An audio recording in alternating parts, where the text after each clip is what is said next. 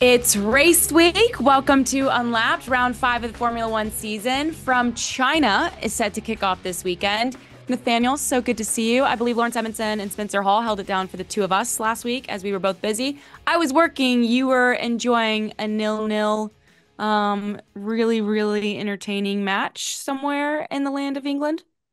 I was indeed. I made the terrible decision to, on about 24 hours of being back in the UK, to go and watch my football team play, which was, yeah, about 2.5, 3 hours drive from Reading away.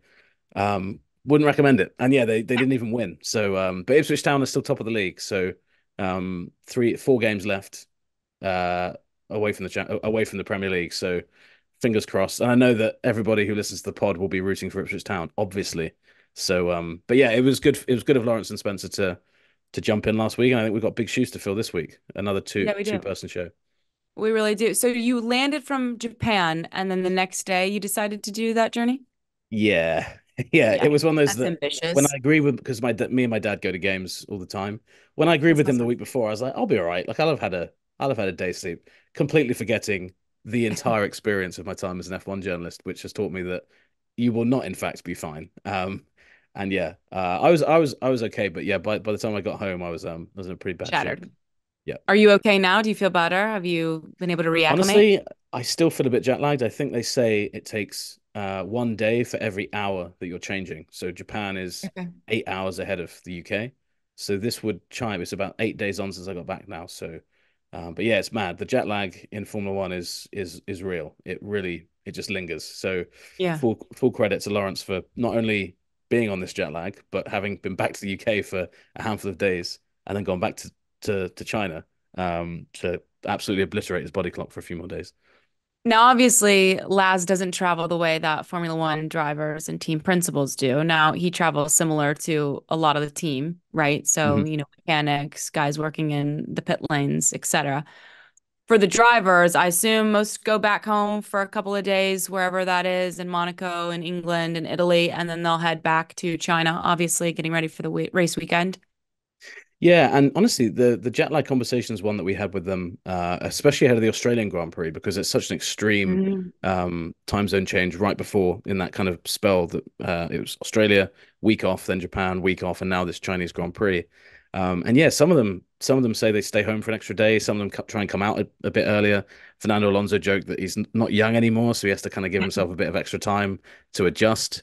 I remember Nico Rosberg just said years ago, he was like, oh, and this is one of Lawrence's anecdotes, and I stole this from him and then went on a show and said it, so I have to give him credit. But Nico Rosberg basically said before any flyaway race, he would just basically wake up an hour later or an hour earlier, depending on which way his body was going to change in the week Okay, leading up to it, and then was like, I'm fine. As you alluded to there, Katie, he's also a Formula One driver, waking up in a very nice house in Monaco with, exactly. access to very, very good exercise equipment and stuff like that. So I think everybody struggles with it, but yeah, the mechanics and those guys, when you see them on the ground after some of these long haul flights, they do look absolutely wrecked, and then they've got to go and work very, very long hours in the paddock. So yeah, I'm always very impressed to see that. Have you seen Key and Peele before? I have. I love Key and Peele. In Okay. fact, I saw I forget which one is which, but the taller one, the one who wasn't the one who didn't direct Get Out and all of those films. Okay. Oh, yeah. I was stood at the viewing balcony overlooking the Silverstone circuit, and he was stood next to me, and I didn't even realize it was Oh, him wow. until someone pointed it out afterwards. Well, So the only reason I bring it up is because one of my favorite bits that they do is I wish I was high on pot news, and it's all about joke stealing. And you mentioned that you took Lawrence's anecdote. I always think about that. Like if I say something a little bit louder than somebody who just said it to me, just quietly, individually, then I'm like, oh, that was their joke. I didn't just steal that's their joke. Let me give yeah, credit but where you've credit's already due. taken all the credit for the laughter and everything. Exactly. Yeah. Everybody's already Yeah, laughed. Yeah. I don't think I've seen that one. I'm gonna have to Google that one after because I do Yeah. like to binge Key and Peele stuff like It's quite good. religiously. It's one of my favorites. Yeah, type in Key and Peele high on hypotenuse or hypotenuse, and it's pretty good. Okay. I do appreciate. I've just said I'm big fans of them, and I just said I didn't remember which one was which. But in the heat of this podcast, I couldn't remember which one Honestly, I he don't was. remember which one is which They're just either. Key and Peele to me. They're Yeah, both Key and Peele. together. Yeah. together. All right. Remember, if you're watching on YouTube like this video, leave us a comment and don't forget to subscribe to ESPN for more F1 content. And if you're listening, please hit us with a 5-star review wherever you get your podcasts. It means a great deal. Okay, let's get into this because we're back in China for an F1 race for the first time since 2019. Couple of points to hit. The last time F1 was in China, Max Verstappen had 5 race wins. He now has 57, the Gee. third most of all time. 5 current drivers were not on the grid at that time, Alonso being one, Piastri, Sargent, Sonoda, and Joe Granu. So the latter, those 4 young guys, this will be the first time that they drive and get a taste of the Shanghai International Circuit. This is also the first sprint weekend of the season as well for a track that hasn't been on the calendar for over 5 years. So the sprint and lack of practice sessions, I think, should provide a lot of drama.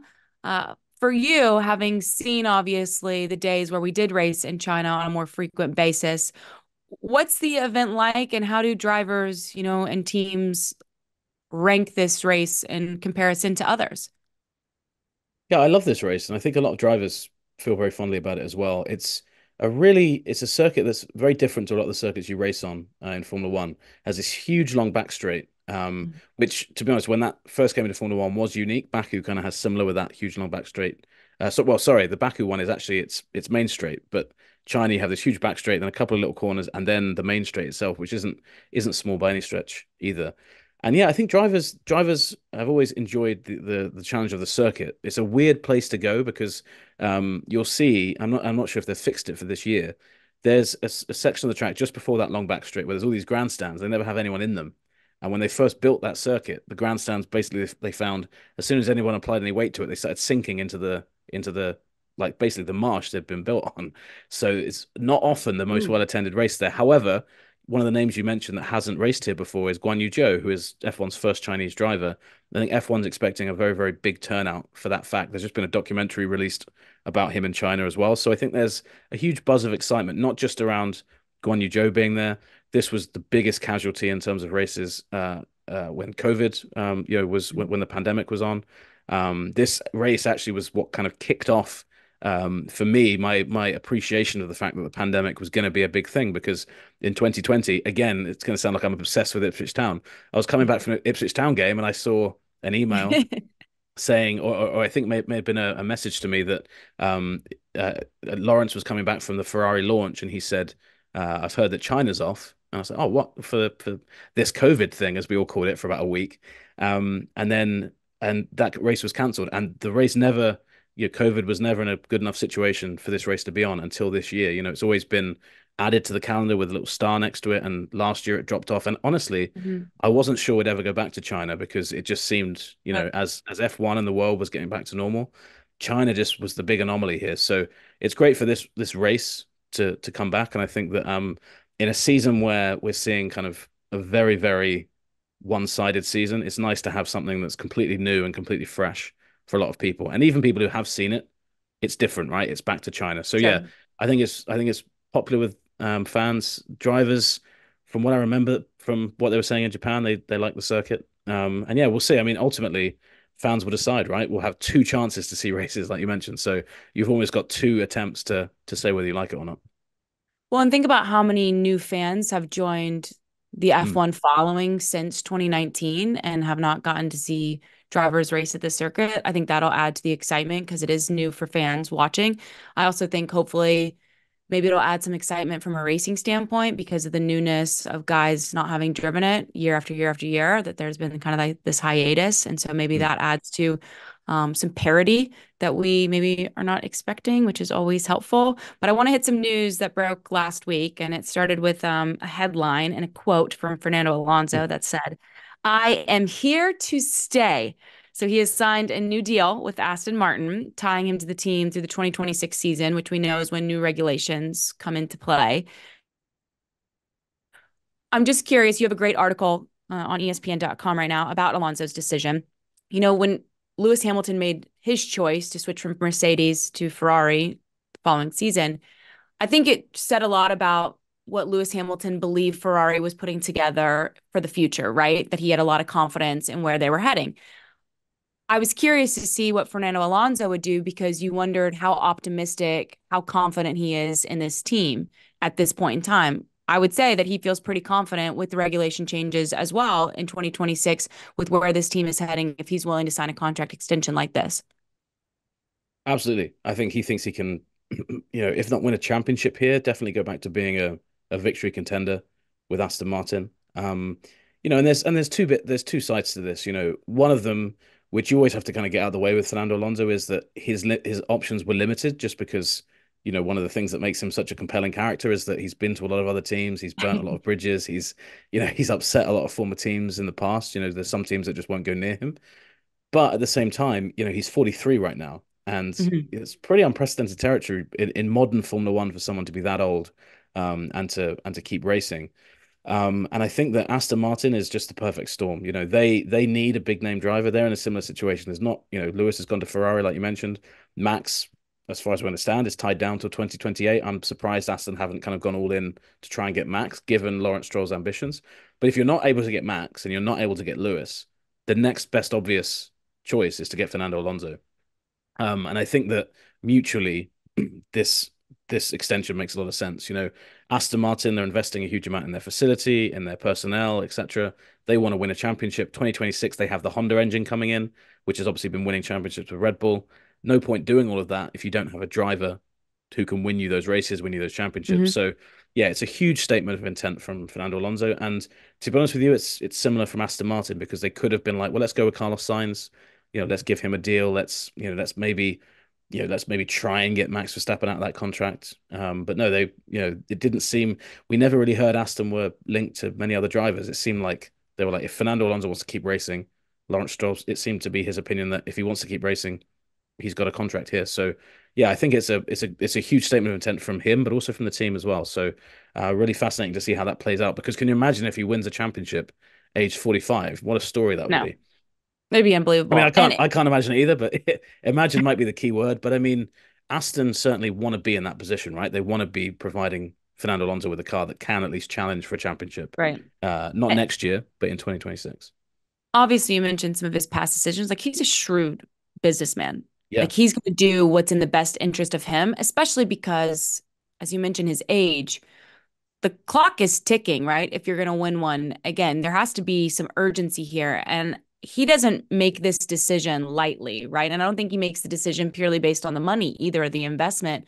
So Mm. he has to be confident and feel and believe in this team and Lawrence Stroll, that he can get it done. Because I feel like when the rumors started swirling that he would potentially leave to join the likes of Red Bull or Mercedes once Lewis leaves, like those actually, I think, made a lot of sense. And you'd wondered if those teams were going to try to jump at the chance because his clock is expiring. But massive news that he's going to Yeah. stay with Aston Martin and says a lot about the team and where they're heading. I'm glad you mentioned Carlos Sainz because now the question is, well, what does this mean for him and the rest of the driver market that Alonso is now set in stone with Aston? Yeah, for Sainz, I think it's pretty wide open. And honestly, I feel so sorry for Carlos Sainz because given the way he's been driving, not just this season, but let's face it, for, at least a year and a half now, he's probably been the more consistent of those two Ferrari drivers, even stretching back to this time last year, certainly over the last 6 months. And yet, the options that he has left really don't look that appealing. I thought Aston was a really strong choice. I spoke to people Mhm. close to Carlos and to Carlos himself in Japan, and Aston was one of the names. They were like, yeah, we think that there's a chance there if Fernando doesn't decide to stay. Obviously, that is now out. Mhm. Red Bull, I think as long as Max Verstappen is there, it's just such a risky choice. I also don't see them moving away from Sergio Perez. I think that Perez is a safe option for them. They're not expecting him to win a championship, and I think Perez is now in that mindset where he thinks, I don't need to win a championship. I've just got to be quick and Mhm. be a good wingman to match, Compliment. ultimately. Hmm. And I think that works both ways. Again, I said about mutually beneficial for Aston and Alonso. I think that deal is kind of mutually beneficial for Red Bull and Perez because he knows he's never going to drive a car as good as that again. He's at a stage of his career where he doesn't need to really push for that. I don't think Sainz is going to go in there and accept the same thing. So I think that the only benefit for Sainz going there, and this is something I'm going to tease, and maybe this will come back to benefit me in a year or two. There is a rumor in the paddock, or there is still a chatter in the paddock that Max Verstappen might still look to get out of his contract in 2026. So at the beginning of that regulation change, if he believes Red Bull's engine, because I mentioned earlier, Honda's going off to Aston, Red Bull are doing their own engine from that point. If he believes the chatter that the engine is not as good, if you're Carlos Sainz, that is the one moment that you do want to sign a contract now with Red Bull, because let's say you sign a 3-year deal, Max leaves after year one. Doesn't matter if Max obliterated you in year one. You're like, well, I've been Sure. here a year, I know the team, etc., etc. So that is in the back of his mind, I'm sure. But what a But to come off the gamble. short Sainz, sorry, What a gamble that would be yeah, because you don't know for sure if Max Verstappen would move on. 100%. And that's the thing. I think that's why it is. I have to caveat it with this is a Hmm. big if, and because you could again, Formula One, I mean, you've just got to look at Max Verstappen's old teammate to see this. Formula One is so flavor of the month Yeah. orientated. 1 minute you're the greatest driver in the world, the next you're not. Daniel Ricciardo right now, everyone's like, you know, what's he doing? Type thing. Why aren't they getting rid of him? Which I think is harsh because we've seen the opposite being true, in the past as well. I think with Sainz, honestly, where he's probably going to end up is for me is either Sauber, which is going to become the Audi project. Audi has good links with Carlos Sainz Senior, he still races with them in the Dakar Rally. They're going to be a factory team. They're building their own engine, etc. But they're inheriting a very very old infrastructure at Sauber. So that's a Hmm. big red flag there. The only other really good option is Mercedes, but I think Mercedes are tied to Kimi Antonelli, the youngster in Formula Two. And even if they go a different direction, Sainz is only ever going to be a short term deal because Toto wants to put Kimi Antonelli in the car as soon as he can. So a lot of very half baked options, I think, for Sainz, which, as I mentioned, just does a big disservice to a guy that has been one of the best. I mean, he's the only guy to have beaten Max Verstappen not Hmm. driving at Red Bull since October 2022, I think. So for him to Just be in this wild. situation is, just really harsh. And I think I'm not sure if we're any closer to a decision, but I know that they wanted to be in a position where they had that deal signed before Miami, and obviously Miami is fast approaching. That's the next race after this one. So I expect we'll see some movement in the next couple of weeks. Which is kind of mind-boggling because when you look at the drivers on the grid, obviously Max Verstappen has performed extremely well this season, as we all anticipated. But the next best driver on the grid has been Carlos Sainz, without a Yeah, doubt. And comprehensively. you would say, okay, this man is making himself a lot of money right now.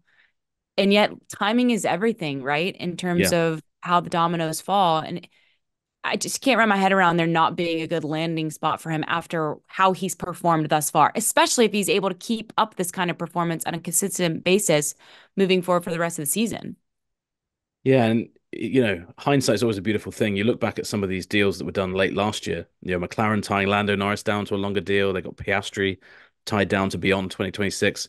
You feel like Zach Brown knew that there might be some some turmoil coming in terms of the driver market. Hmm. But yeah, you're right. Timing is such a big thing. The fascinating one, and the thing that I think just really does boggle the mind so much when you think about it, because we've just completely discounted Aston now as an option. They do have a second seat, don't they? Aston Martin. They do have a second driver who, as far as I'm aware, they haven't confirmed if he's driving next year. And yet we just all assume, oh, well, Lance Stroll clearly is driving into next season. And I know why he's there. Obviously, the clue is in the surname. But for Aston Martin, it's mind-boggling to me that they limit their choices so much by just keeping Stroll. Because I think that you could have had, and maybe you don't want Alonso and Stroll on the same team. I don't know why you wouldn't, but you could have realistically said, right, we'll give Alonso 2 years, we'll sign Sainz for three. You've got, one of the all-time greats in one car, and you've got the informed driver in the other. It would have been such an easy solution for them, and they haven't given themselves the leeway to do that.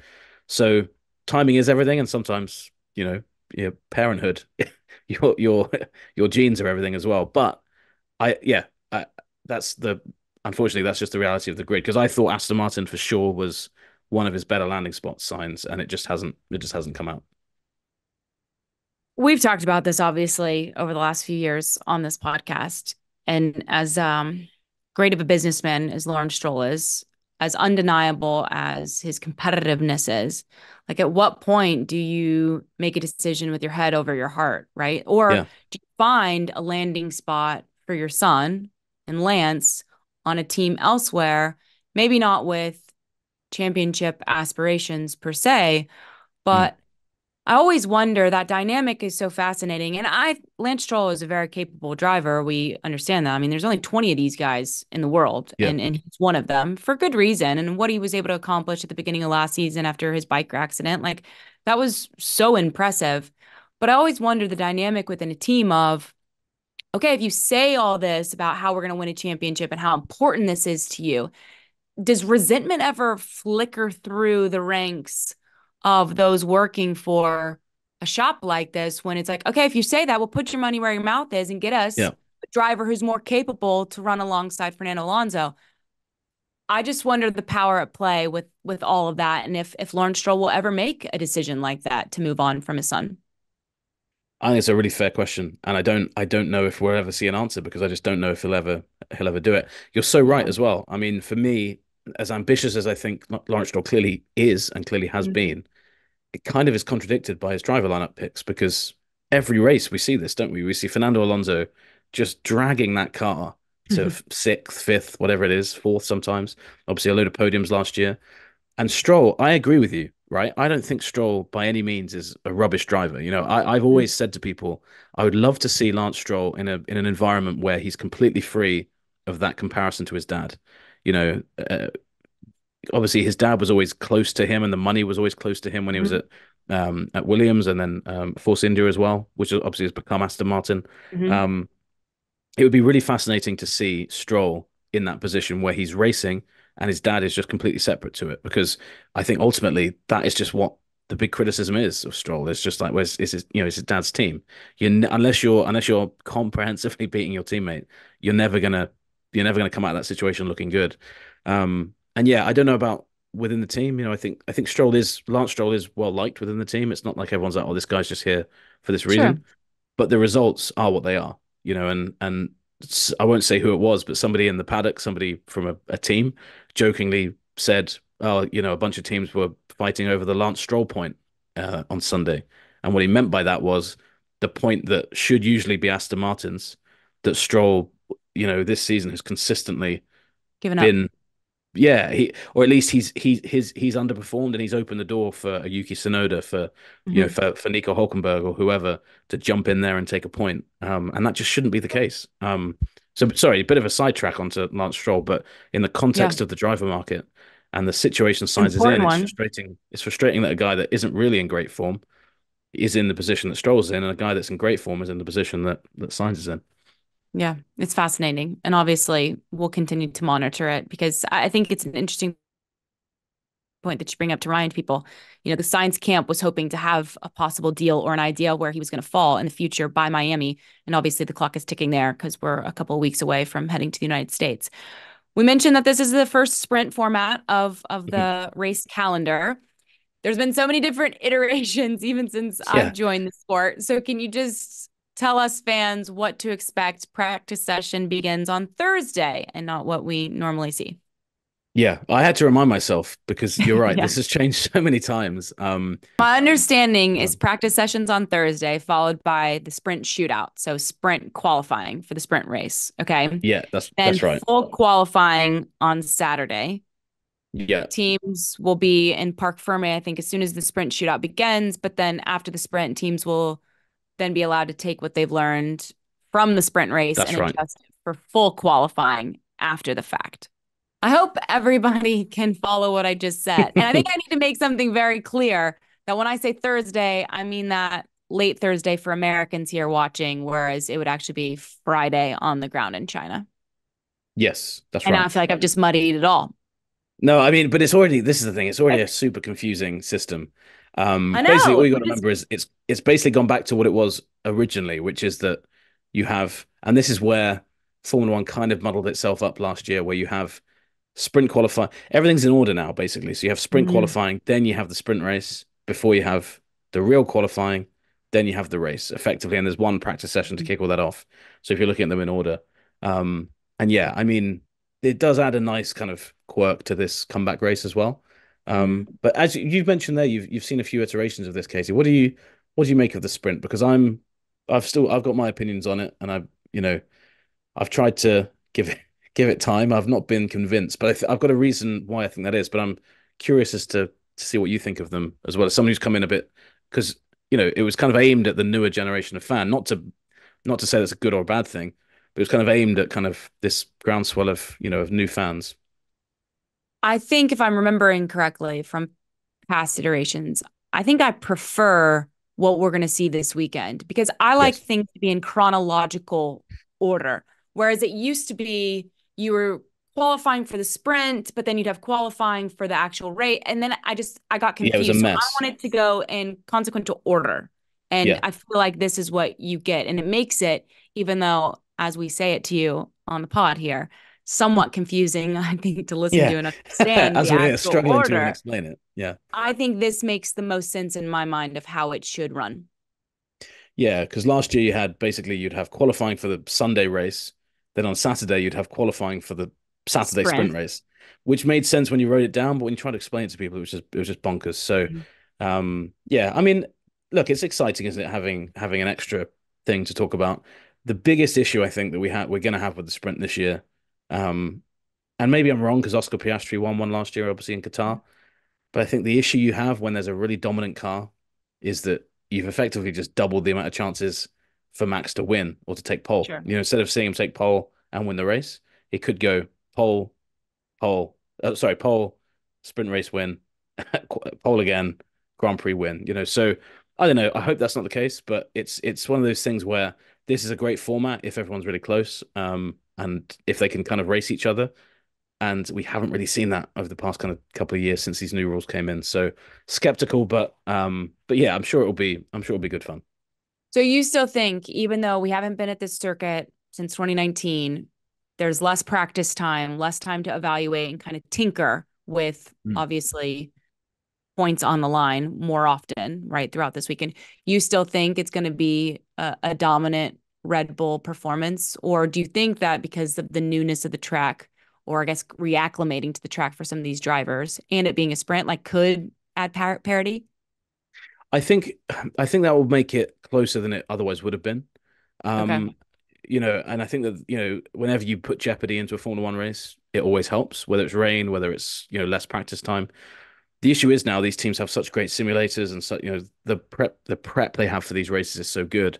The other issue as well is that I think that, by and large, a lot of the media coverage of this season has been very optimistic about the gap.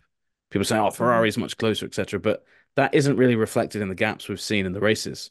Ferrari is closer, yes, than it may have been at points last year, but Max has still been comfortably pole at every race.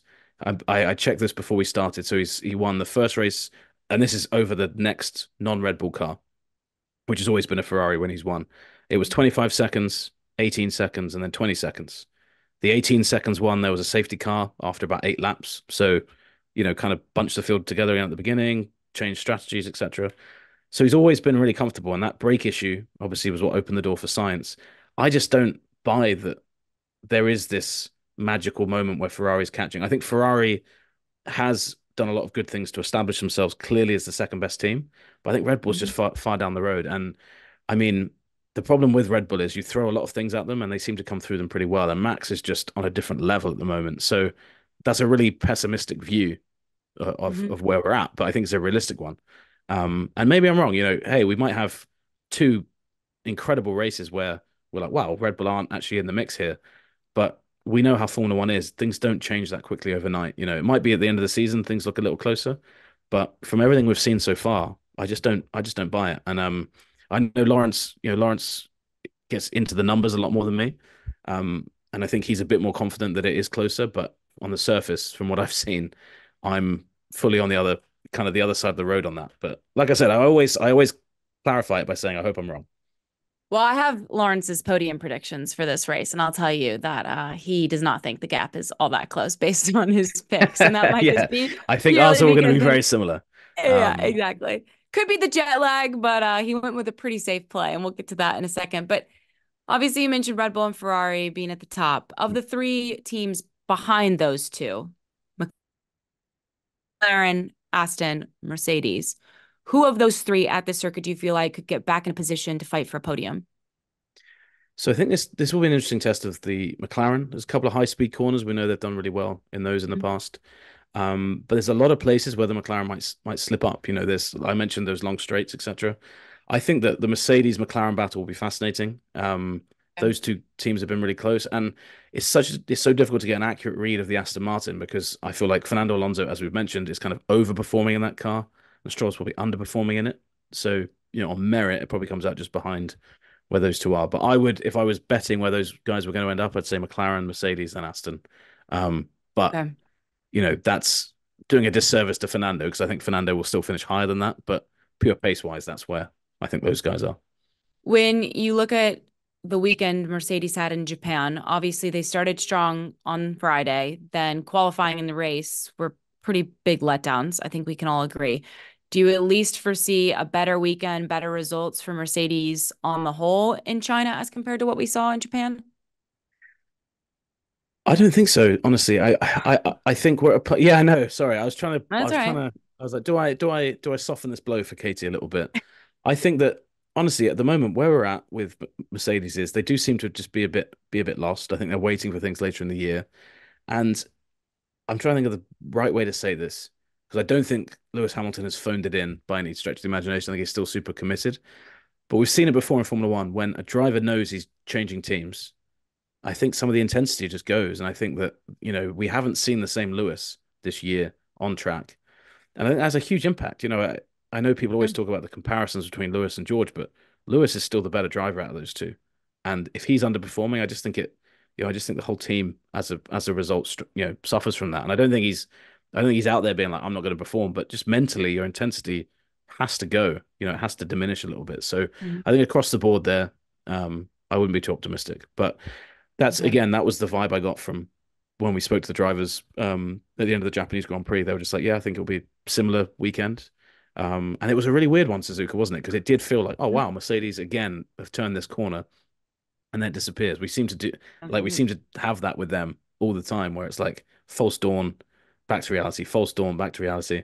And actually, it was telling in Suzuka, Lewis was very, very optimistic after qualifying. I forget exactly where he qualified. I think it was eighth. But he said this is the Mhm. best the car's felt. He said the performance just wasn't quite there. So maybe that's a sign of improvement. But just the Positive. car feeling good doesn't mean anything if the results aren't there. No, absolutely. A couple other storylines. We mentioned Joe Yu. It's his first ever home race for a Chinese driver, which I think will be awesome to see. You've covered many drivers in their home races, but is there a memorable one that comes to mind, the first ever for a specific driver in his home country? Oh, that's a good question off the top of my head. I can't remember any firsts um that I've done. I'm sure there's a really no, actually yeah. The first one I saw that was huge was Max in Zandvoort. I mean Zandvoort Hmm. had a race before, but it came back. And obviously that was different because we were in the middle of like Max Fever. It was Max v Lewis 2021. That was huge. And the noise when Max won the race and when he took pole was unbelievable. I mean, it was so cool. Not sure how it'll be with Joe Guan Yu. I'm not sure, it's just a different fan base, a different culture. Hmm.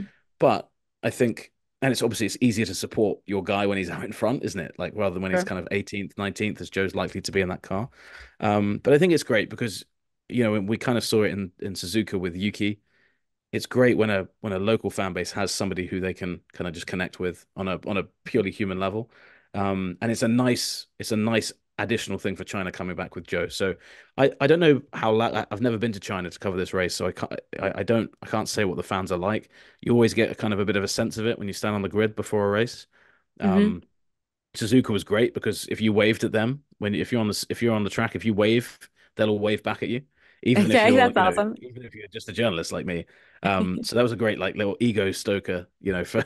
So I don't know if China's like that, but yeah, I think just adding to the whole feeling of the occasion, it's nice that they can kind of mark that comeback race with Joe being there. And hopefully for him, he can enjoy it because I'm not sure whether he'll get another season in Formula One.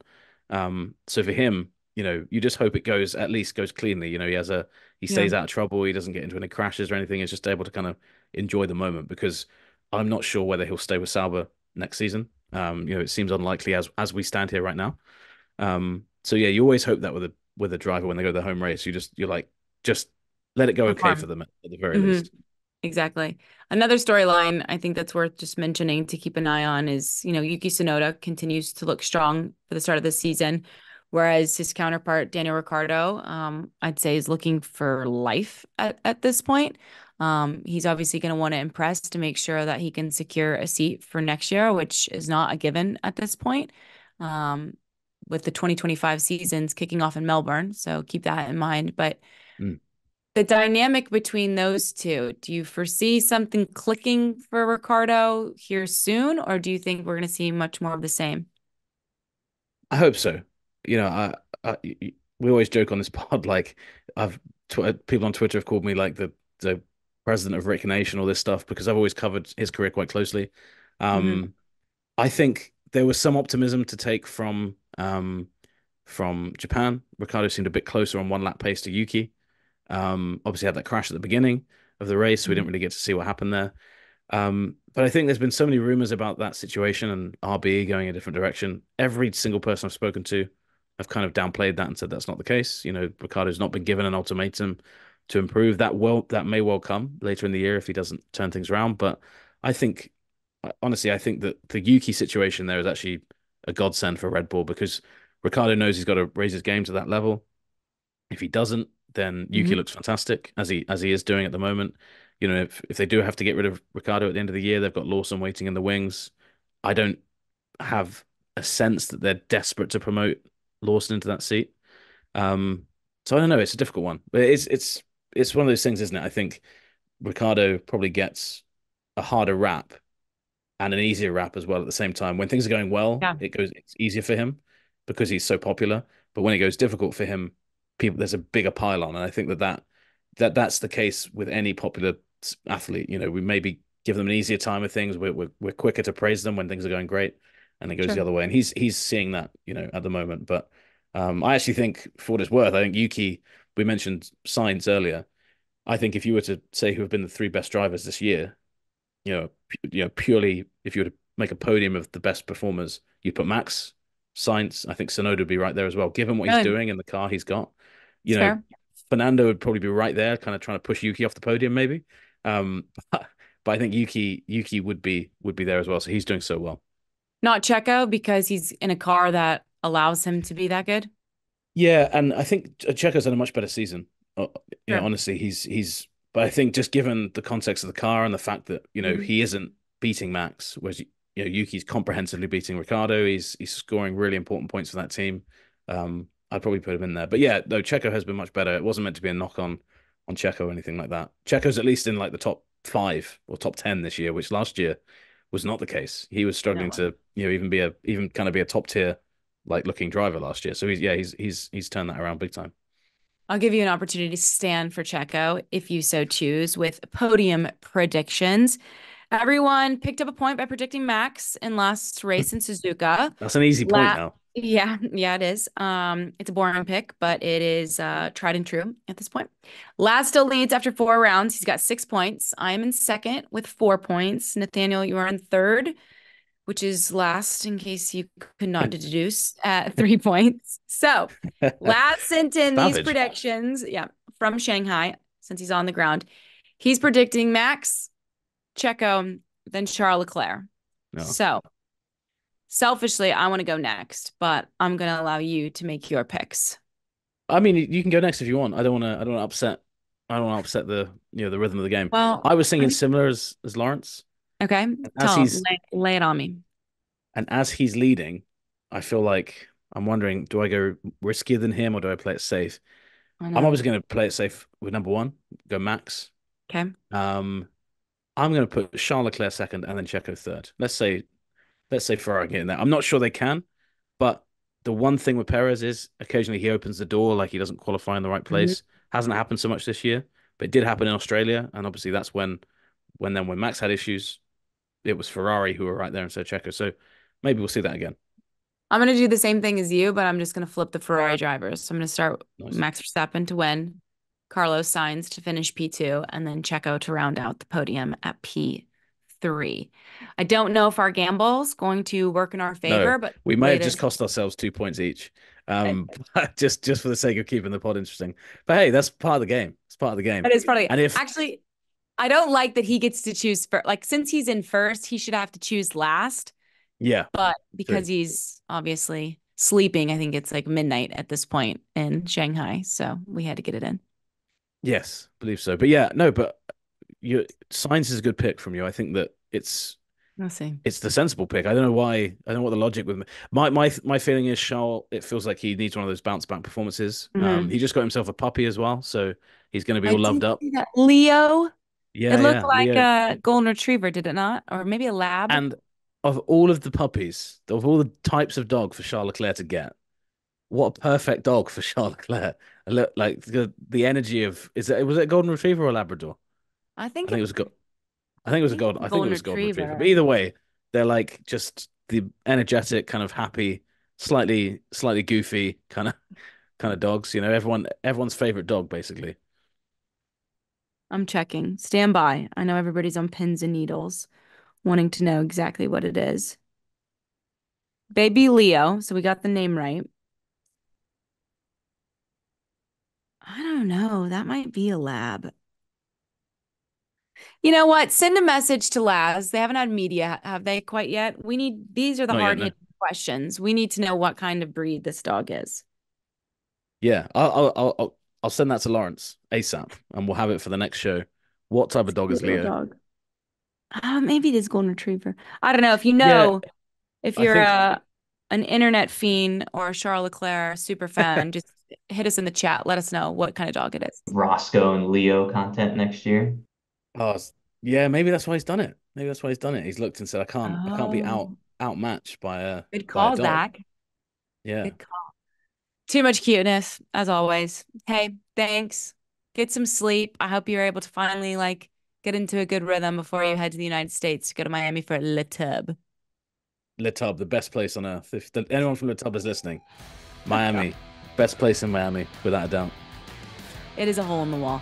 As always, thank you so much for listening, for watching. Katie, George, Nate, Saunders, we appreciate you greatly. Enjoy the Chinese Grand Prix. We'll be back next week for more Unlapped content. Cheers.